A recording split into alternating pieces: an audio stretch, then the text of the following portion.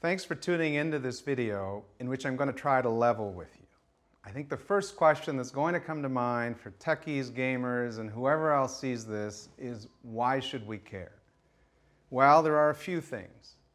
First, there's another video you should watch called Why Tech, Why Now? It explains that we need tech to transform our economy. And guess what? That's going to be a huge benefit for you if this is your area of interest or expertise.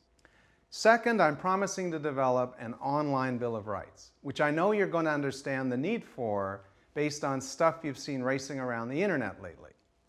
There are things that we have to talk about and then protect. One of them is online privacy.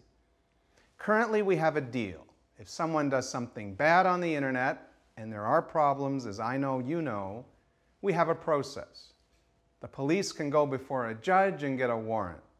Disturbingly, the Harper government in its proposed online data surveillance law wants to just cut out that step in the process.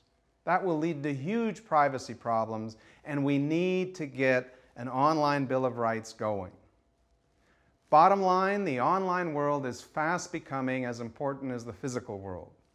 And for Canadians to succeed in the online world, we need some rules that will protect and enhance our online experience. But I need your assistance.